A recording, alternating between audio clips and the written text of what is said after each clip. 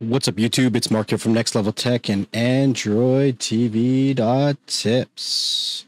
So, there's been a lot of commotion in the community. This is an older article that came out on June 18th from AFTV News about the updated settings for some of your Fire TV devices.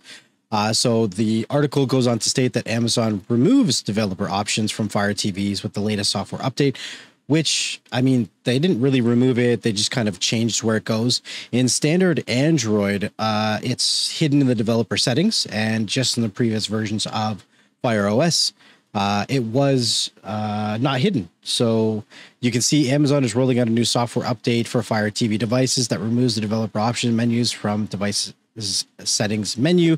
This menu that allows users to enable ADB debugging and for installing unknown sources.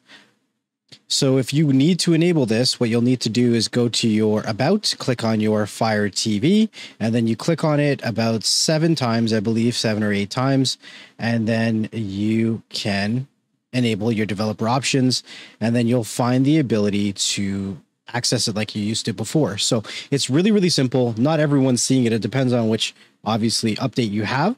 But if you update it and you don't see the option for your ADB debugging and your developer options, then just go to your settings, My Fire TV, About, and then you click on your Fire TV stick about 7 or 8 times, and it will enable your developer options, in which you would go back and you would see developer options there, which you can then access the settings as you would previously.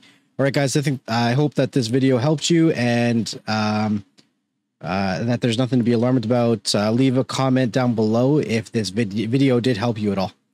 It's been Mark from Next Level Tech, and I'll see you guys in the next one. Peace. Hey everybody, just before we get going, I wanted to say a huge thank you, much love and appreciation to everyone who supports what I do over here on Next Level Tech. Make sure you hit that like and that subscribe button and share these videos with a family member and friend.